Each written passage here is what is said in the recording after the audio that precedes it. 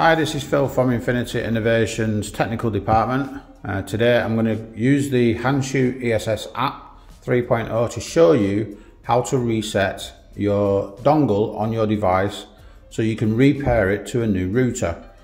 What you need to do is utilize Bluetooth, so make sure this is switched on your phone, and you would need to use your local settings at the bottom of your screen when you're in the app.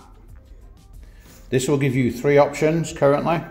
So we're just going to use the inverter for now, which is the top one. And again, it will load up a device that's within a 10-meter radius of your Bluetooth, showing you what you can reset. So if I go into the inverter, it will then read this data and take me into the basic setup. There we go. And then what we can do now is if we scroll to the bottom, you can see where it says clear Wi-Fi password.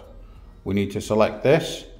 It takes us into a separate menu. Again, you need to press clear Wi-Fi password, and then it asks you to confirm it to make sure that you do want to clear it so you can repair it. So you click confirm, and then it will give you a message when that's been completed. There we go.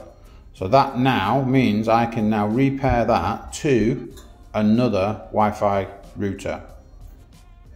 Now, just to be clear, let's just get on my camera. And what we will do is I'll show you the actual dongle to see if it's successful. You will notice that there is no blue light on the dongle. A blue light will appear when it's fully connected to the network. So if you don't have that, it means it is successful and you can repair it.